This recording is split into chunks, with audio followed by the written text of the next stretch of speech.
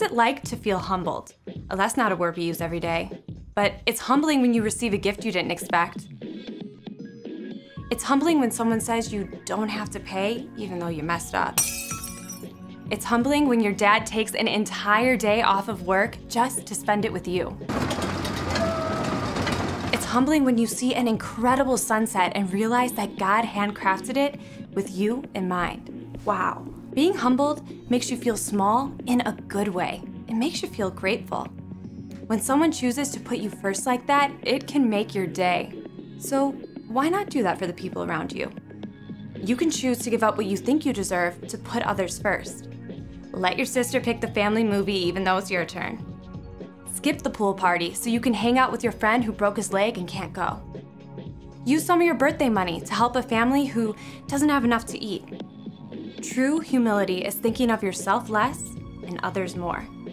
When you live your life with humility, you bring praise to God. You lift Him high, because others can see God at work in you. That's why humility is an amazing way to worship God with your life. Because worship is about more than just singing loud. It's all about living loud.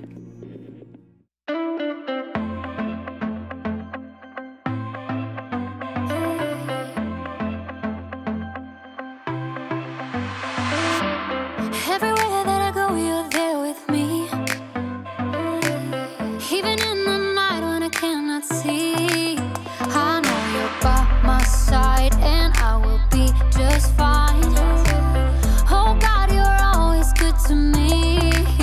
I wanna say thank you, thank you. I will live my life to praise you, and lift you high. Every night and day I'll follow in your ways. I wanna say thank you, thank you. I wanna say thank you, God. Every breath that I take, you give to me. Every brand new day is a blessing. I know you're by my side and I will be just fine. Oh God, you're always good to me.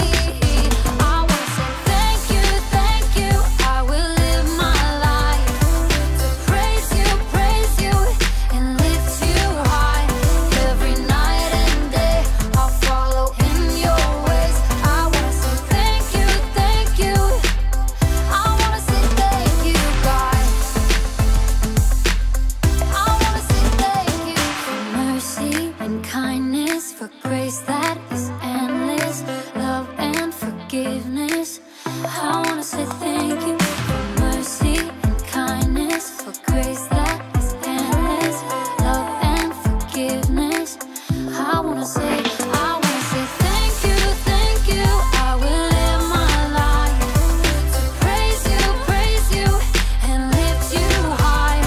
Every night and day I'll follow in your ways. I wanna say thank you. I wanna say thank you, God. I wanna say thank you, God. I wanna say thank you, God.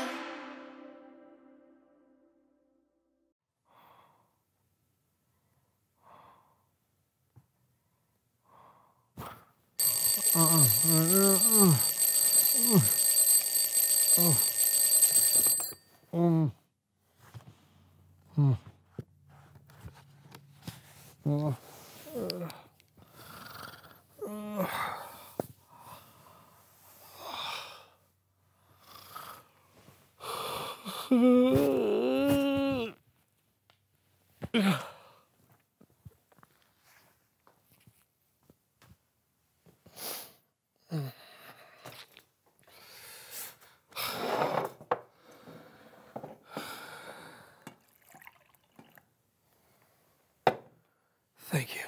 Yep.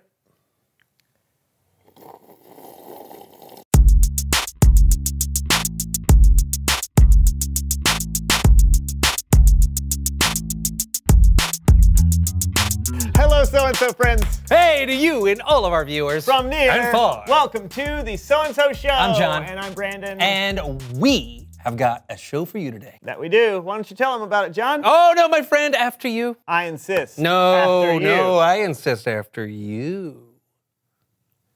It's time to play a game we call After You! And now for everyone's favorite game show, After You. This is a game that requires humility, where you want to put the other person first. So, after you. What am I supposed to do? We're going to balance a cup of water on a book, on our heads. Okay.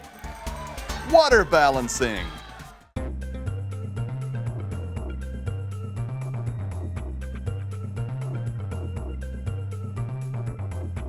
After you! Yes!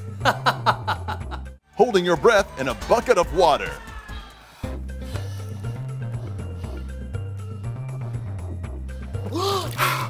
After you!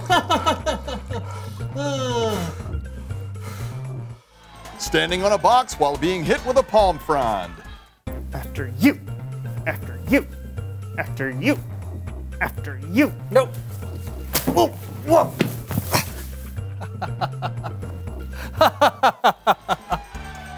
Keeping a grape in your mouth. What does it have to do with humility? What? I said, what does this have to... Oh! After you!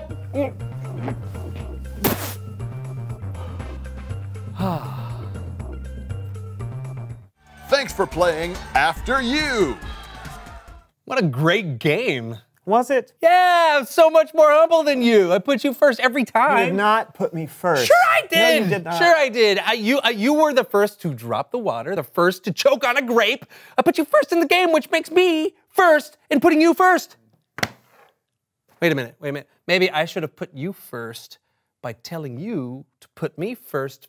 But if you put me first, because I let you put me first, I'd still be first at putting you first, which means, oh!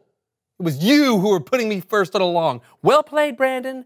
Well played. Uh-huh. It's Bible story time with Kellen.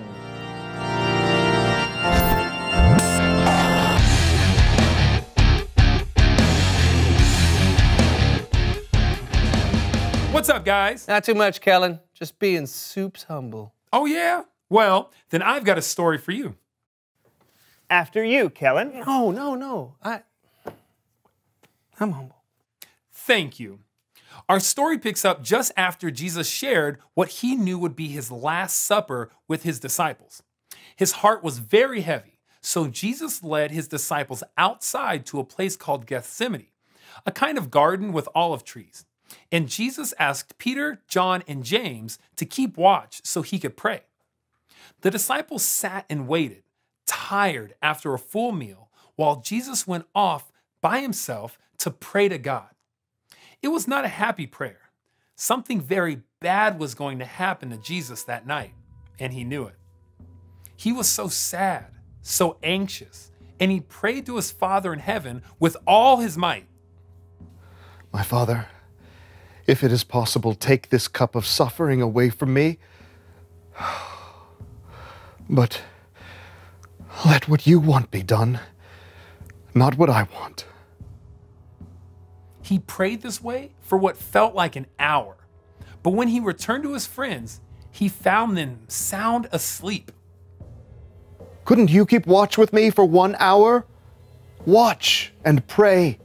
Then you won't fall into sin when you are tempted. The spirit is willing, but the body is weak. 3 times, Jesus asked his disciples to stay awake while he prayed. And each time, his friends fell asleep. And then it happened. Are you still sleeping? Look, the hour has come. The Son of Man is about to be handed over to sinners. Get up. Let us go. Here comes the one who is handing me over to them. The disciples watched horrified as Judas, one of their friends, came up to Jesus, followed by a large crowd armed with clubs and swords. Greetings, Rabbi. Friend, do what you came to do. Judas went to Jesus at once and kissed him. This was Judas' signal to the armed men that Jesus was the one they should arrest. When they saw the signal, they grabbed Jesus. That's when Peter leapt into action. Peter took out a sword and lifted it. He swung the sword at the servant of the high priest and cut off his right ear. Yeah. Go, Peter. Woo! Yes! And then Jesus' disciples fought off the armed men and brought Jesus safely back home. Thanks for the story, Kellen. Yeah. Actually, that's not exactly what happened. Oh, don't ruin this happy ending for me, Kellen. So Peter cut off the servant's ear. But then, before things got completely out of hand, Jesus spoke out to the angry crowd. Put your sword back in its place. All who use the sword will die by the sword. Do you think I can't ask my Father for help? He would send an army of angels right away. But then, how would the scriptures come true? They say it must happen in this way. Then Jesus touched the man's ear and healed him.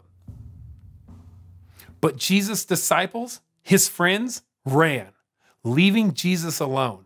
He was arrested and taken away. To be continued. That's not happy at all. I know, but that's what happened. In fact, things got even worse after that. Worse? I don't get why Jesus was arrested in the first place. He didn't do anything wrong. True. And if he could have called an army of angels to save the day, why didn't he do that? Well, it's like what Jesus said when he was praying. He told God, "Let what you want be done, not what I want." Sure, he didn't deserve to be arrested.